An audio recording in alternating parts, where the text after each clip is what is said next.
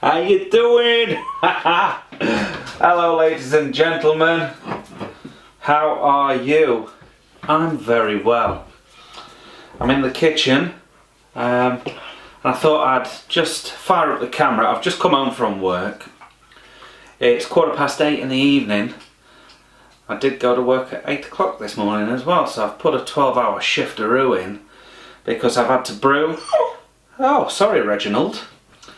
I've had to brew some beer because we've obviously sold out of everything in the shop.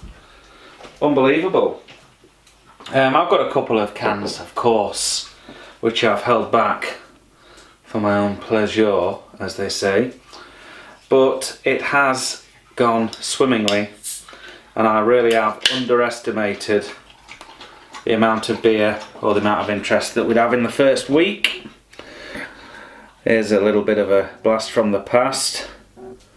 Idle Valley Brewery, or Idle Valley tap glass.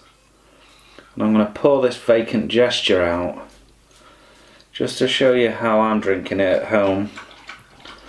So I recommend, if you've got any of these beers on the connectors, you know, the 4-pack or the 6-pack connectors, we'll stop there.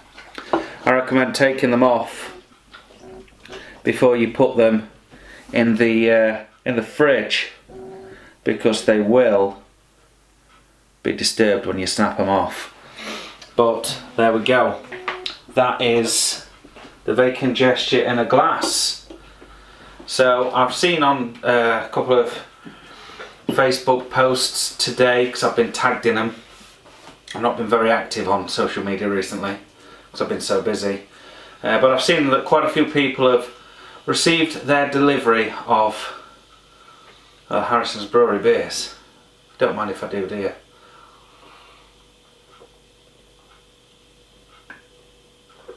Oh.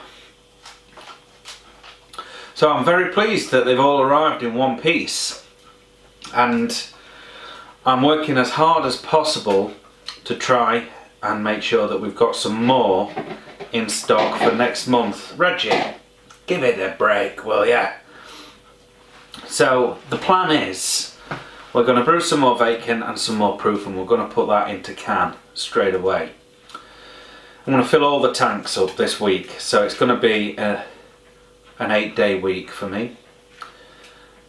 We're also opening the kitchen again, which is great news. That's happening on Monday, but I'm not going to be able to spend too much time working on the kitchen because I've got to get all this beer ready.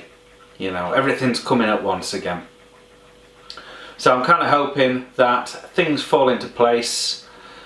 Head chef Tom, he's going to take care of the kitchen for us, and I know it's in capable hands. Stuart is obviously looking after the bar.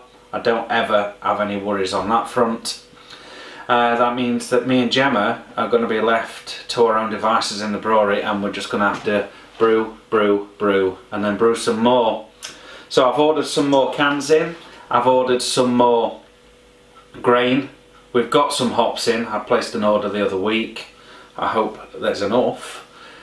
And my intentions are to brew the Vacant and the Proof. That's all I think I'm going to do for the next few weeks, just so we've got enough stock, you know, to see us through. If this is what we're going to call a summer, see us through the summer, you know. And then of course, once I put it into can, when it hits the can, it's usually a minimum of 2 weeks in the warm room, or if it's 18 degrees, I'll leave it at ambient, that's fine. Hopefully they'll be conditioned properly. I'm working on changing the label a little bit, seeing as I'm doing another run to get rid of these paper labels. I think I'm just going to change the design up, particularly on the proof of concept. I have got that one finished actually, but I want to keep it a secret. So those of you who are label collectors, and if they've arrived in good condition on the cans that you may have bought, then save them, because they're now limited edition, if you like. So once I've completed 8 brews, 4 Vacant and 4 proof of concept, then I'm also going to this week start on the 4 can. I think I touched up on it last video. The idea being, I'm going to put together 4 recipes. We're going to put those recipes on the website, so everyone's going to have access to them. Whether they turn out nice or not, you don't have to download them and use them. And then what I'm going to do is brew those 4 beers up on the pilot kit, and then when they're ready, we're going to put them into can. So that's 4 beers, 4 August, all 4 can. And they will literally be limited edition. My reckoning is about 120 cans of each batch of beer. So they'll definitely be a first come first serve kind of thing. And I'm hoping to get them all on the website in one hit so you can buy a 4-pack. Looking at the shipping, I think we can do some work on the 4-packs. If people are just buying a 4-pack to be delivered, I reckon we might be able to bring the cost of shipping down by £1 or 2. Looking at shipping around the world, people have asked me if I can ship to the States and to Australia. We've done Portugal, Italy, Sweden, Norway, Netherlands, Ireland. Nobody in France or Germany. Loads of places. Anyway, the Australian shipping for 12 cans of beer was 101 quid or 107 quid, something ridiculous. And then 12 cans to the States was about 60 odd. It is really expensive because it goes by airmail, and I think the States were going to pull out of a deal with Royal Mail recently, or with the European Mail Distribution Union or something like that, and it meant that the prices have gone a little bit silly. But the stuff that's domestic in the UK, I'm using a company called Dispatch Bay, and they're fantastic. Now you can either pay over the odds a little bit and have Parcel Force 48 tracked, or we can use Dispatch Bay's own service.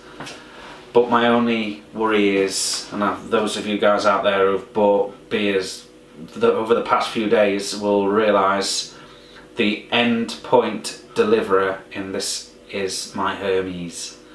And I'm not a big fan of them, but I'm told that they're performing much better than they were 5 years ago when I last used them. So fingers crossed on that front.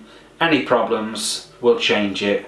But for us to keep the postage where we are, £7.50 flat rate in the UK, I'm afraid this is the service we're going to have to use. But the good thing is they provide me with a link, an API link to the website.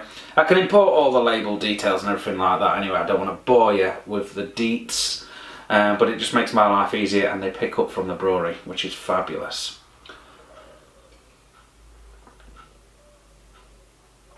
So if we manage to release all 4 of these cans in August, from today being what, the 27th of July, that will massively be an achievement. I'm kind of aiming for the last week, so that means I have to brew these beers this week. I'll be pushing the pilot kit through its paces because I still haven't sorted the boil filter out on it yet.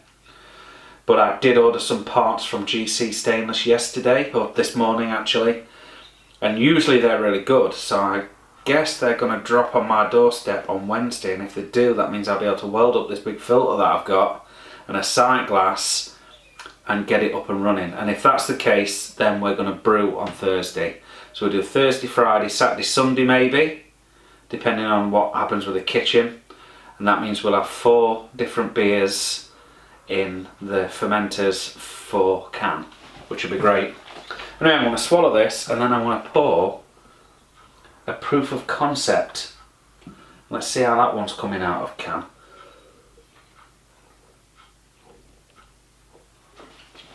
Oh, boys, the vacant really is drinking well. Oh my god, really well. Right, let's see how this goes. So this one wasn't connected to one of the 4-pack thingies, so I'm hoping it's going to be clear, because these beers do drop clear now. There's a little haze to it, but they are dropping clear if given time. But we've completely, oh, I dropped the sediment in there. Well, that was a waste of time, completely, wasn't it? Yeah, we've got rid of isinglass from the brewery. It's taken a while, and I've had to really figure a few things out with finings. We've had a massive mountain to climb with getting the bitter to be clear, because that's the only beer that our customers in the brew shed actually care about being clear. So that was the last beer to slip over to the vegan friendly category, if you like. But yeah, we've got rid of isinglass out the brewery. We got rid of the last bucket today, which just had a bit in the bottom. We've not used it for 4 weeks, maybe even 8. I can't think back how many. Well, certainly not for the last few batches that we've done since lockdown. I'm gonna have a drink of this. Oh, that's showing really well. Oh wow, I'm getting the Simcoe off that. So yeah, no more isinglass. I've had to do a lot of research. So I've actually invested in something called Brewer's Clarity, which is an enzyme that you put into your beer at the same time as your yeast. And the idea of this Brewer's Clarity is that it removes haze forming particles from the beer as well, but it also helps in the reduction of gluten. So for all the brewers out there who are selling gluten-free beer, then this beer is made gluten-free by this enzyme in Brewer's Clarity.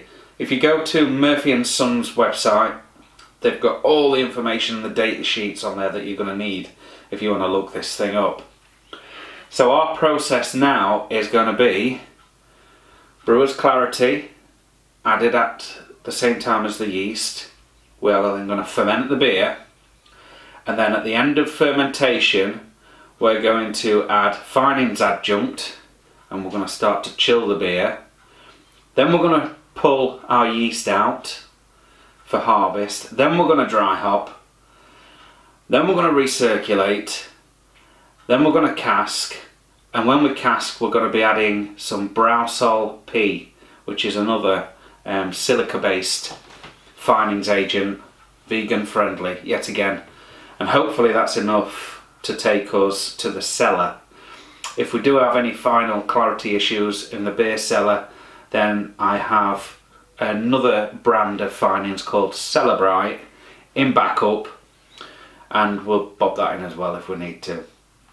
So there are 3 different finings there, all of them vegan friendly, which hopefully will allow us to get this beer looking bright. And I'm hoping the vacant and everything else, now we've got this new process in place, will start to drop a little bit of that haze. It does have a bit of a haze, which, like I say, I don't mind, most of our customers don't mind, but really I'd like to see it out of the beer, because I'm starting to try to refine the process now and streamline it a little bit. So fingers crossed that kind of works for us. Anyway, I'm going to wrap it up, folks. I've spoke about, let's have a look on here, 15 minutes almost, I suppose we're coming up to. And I don't want to throw too many subjects into the hat. Mainly just a quick update to share a beer with you all, because I know everybody's bought some from the website, and really to say thanks. Thanks to everybody out there who supported us. You should have seen our faces when Gemma and I woke up in the morning and all those orders were in. It was amazing. We sold almost 2,000 cans of beer in 2 days, which absolutely blew me away, frankly. So we've been really busy packing boxes past couple of days. So thanks a lot, folks, for doing that. It really is going to help the brewery get back on its feet after COVID, even though we're not over, over the bridge yet.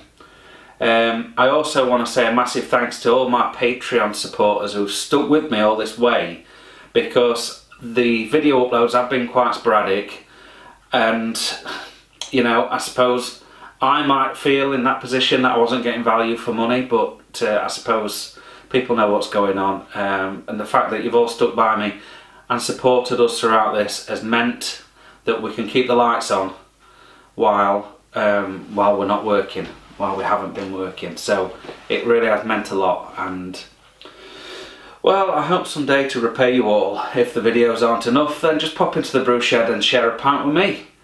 I'm sure that'll be more than dividends. Anyway folks, thank you very much, and I will see you on the next video. Friggin' chars.